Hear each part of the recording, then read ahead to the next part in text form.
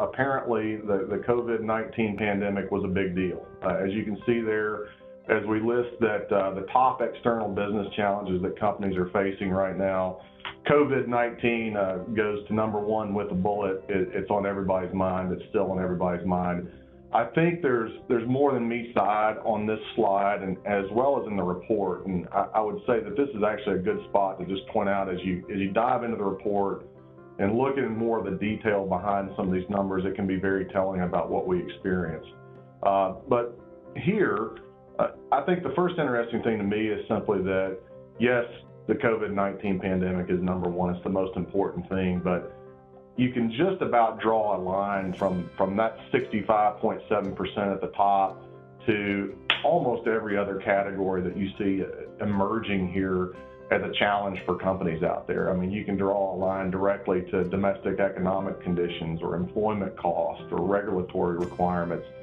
It is really just rippling through the system.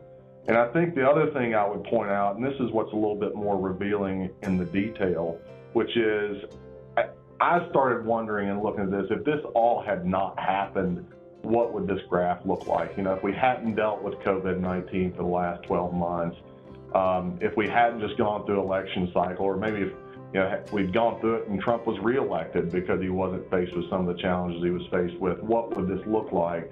And I think the best tell we have for that, and it does tell a story, is looking at what these results were for the prior year. You know, for all industries in the prior year, this slide would have had at the top of it, developing new products and services and markets at the top as being the top external business challenge. It's dropped to fifth. And then if you go even to the industry level, it becomes even more telling. For construction and real estate clients, it would have gone to, their primary concern in the prior year would have been domestic competition.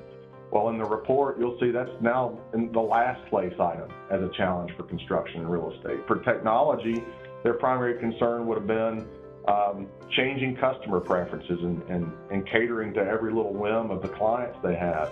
That's also fallen to last place in the technology industry. So I think it's too simple to say that COVID-19 is obviously the top challenge facing companies. I think you have to go that step further and say not only is it the top challenge, but it's literally completely reshuffled the deck on what keeps business operators awake at night right now.